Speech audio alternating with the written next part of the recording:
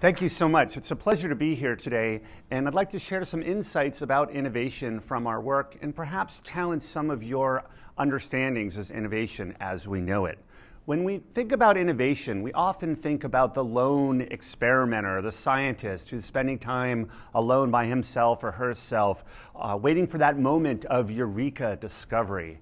Well, as we look deeper into that, really what happens with innovation, it's a much more networked phenomena, and it's about connections. A lot of my work comes from Dr. Andy Hargadon at UC Davis, with whom I run our Center for Innovation and Entrepreneurship.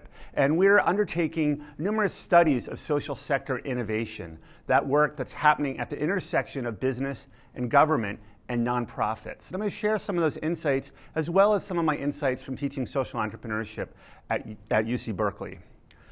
What we're finding, as you might expect, is that the process of innovation is so much less about the discovery, but more about the connections, the collaboration, the connections, often the unusual connections between people and institutions. Often, if you ask the people that we work with, the scientists and inventors within the university environment, we work with a lot of these smart folks, and we say collaborate, he or she will work with others with the same skill set, that look or act or have similar training to the way that he or she has.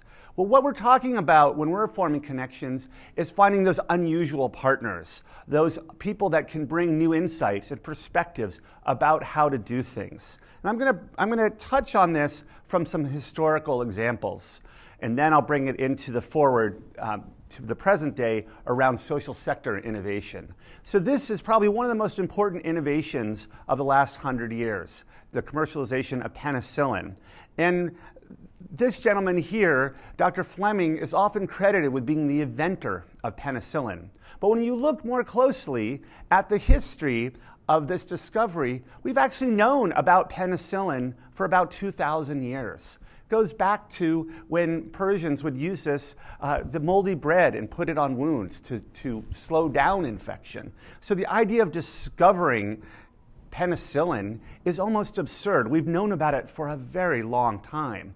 The real history of penicillin is this man, and he Dr. Flory brought penicillin and brought it to scale and took it from a lab experiment and brought it to basically where in 5 years we were producing billions of doses of penicillin in a very short amount of time. And the question really is, how did that happen? And it's a network building phenomena. If you look at Flory's connections, he took his work, some of the work that had priorly done with Alexander Fleming, and brought it outside of Oxford, brought it to the United States, brought it to national labs with pharma companies, many others, built out a very diverse network that could scale and take that innovation to a place that could be a transformative and truly innovative product. Whereas Fleming saw the initial work really as very much a lab experiment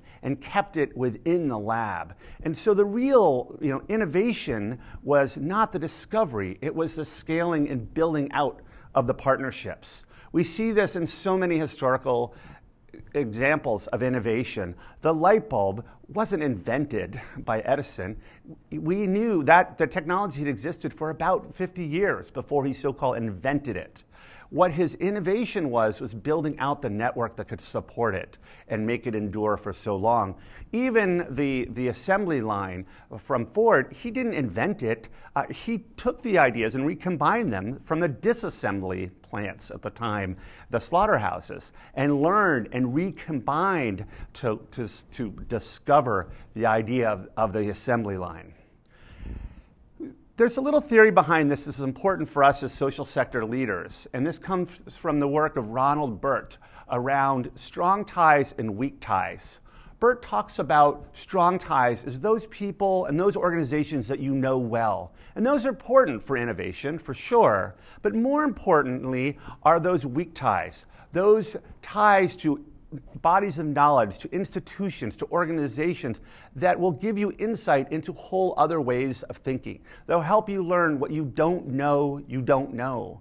And the most innovative companies, organizations, foundations, nonprofits have many weak ties to other bodies of knowledge that truly is transformative in the work that's done. To ground this in some examples locally and internationally, one of the great organizations that does this so well is here's Delancey Street Foundation. And this is Mimi Silbert, who for almost 40 years has taken this approach and working with her population. She works with ex-cons, with drug addicts, and truly a social change model that wasn't based on a lot of the traditional structures. And she used social enterprise before it was even popular. She built a world-class moving company where you had ex-cons moving stuff safely. She runs restaurants, all sorts of businesses, and has brought her target population into whole new opportunities and whole new networks. Another organization right here in San Francisco that's an amazing, one of our study sites, are the National Park Units. This is a Presidio, which was in the country's as a military base for over 200 years. And then in 1992, Congress wanted to sell it.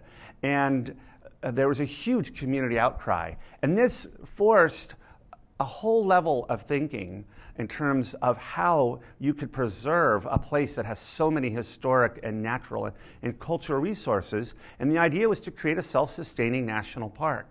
And this required a whole different level of connectivity between the government, between business, between the real estate industry, between the nonprofit and philanthropic sectors. And the results have been astounding, as you can see if you look outside the windows. I'd like to distill this down to a couple of key points that we found from our research. Really, the first one is around helping support and build connections throughout our communities. One of the great organizations that we were looking at on this, is doing this extremely well, is the Urban Sustainability Directors Network. Their work, their mission is to connect the leaders of the sustainability movement across our largest cities. And in North America, United States and Canada primarily. And they took this network building approach. And they wanted to expand the impact and innovation of the cities. And they consciously built ties among their members and connected them with one another and with very diverse cities with very diverse interests. And over a 5-year time, increased the number of ties from an average of 8 to almost 40. And the results have been stunning in terms of collaboration and innovation in some of the areas that most need innovation in sustainability. Another principle, the second principle I'd like to talk about, is helping people move to action. Many people think that ideas progress linearly over time. And many in our community like to think about things, and they want to think about it more, and they want to think about it more. And what the real value in innovation, it's a stepwise progression. And the way that the ideas progress in value is by reducing the uncertainty. And really the only way to reduce that uncertainty is to do. It's a process of thinking and doing and iterating and learning from your mistakes. One of the great examples in this area in social impact that's done this is Revolution Foods.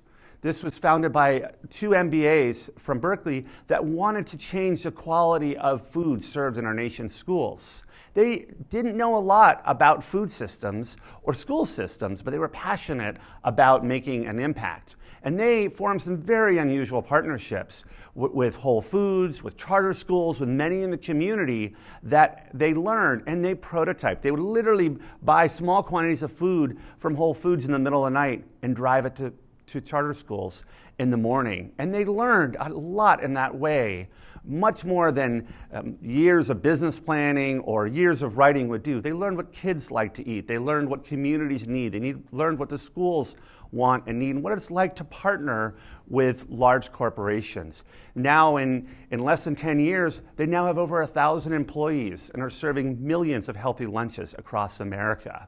This probably wouldn't have been possible if they had just continued to think about it rather than take action and learn.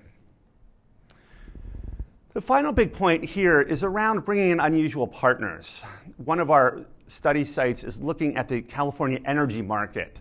And we often hear this rhetoric about government stifling innovation. And that's not what we're finding. We're finding that government can be a huge source of innovation. This is a graph of energy usage per capita comparing the United States as a whole and California. And over roughly the last 40 years, the per capita energy use in California has remained constant, whereas in the United States as a whole, it's doubled or tripled, which makes sense in some ways that it would increase. What doesn't make sense logically is that it will remain the same given the proliferation of electronic devices. And that's been very consciously a policy decision, but also bringing in industry and environmental nonprofits to drive innovation in energy and lighting. We've particularly studied the residential lighting market. There's a lot of information on the slide. And 2 points, though, to take from the slide, I think, are, of course, the declining cost curve of this technology, LEDs, but perhaps maybe more interesting, because that's a typical cost curve decline, what's more interesting are those companies that innovated those. Probably not many of you have heard of those companies. They're not the typical players in the lighting or energy market. And that's what's interesting. This drive towards energy efficiency of high quality lighting has opened the market to a whole lot of new players that are producing high quality light that's dramatically reducing the energy and the environmental impacts. And this would not have been possible by government, industry, or nonprofits working alone, but this connectivity with some very unusual partners has had a tremendous impact in this lighting. We're going to see this for years to come here in California. In summary, I just would like to come back to the key points that I think are so important for social sector leaders to focus on, which is around abandoning this idea, this myth of the lone innovator, helping build and support communities, helping people move to action, and considering very unlikely partners. It's been a pleasure to speak with you all today. I would love to continue this conversation. Here's my contact information, and thank you again. Thank you.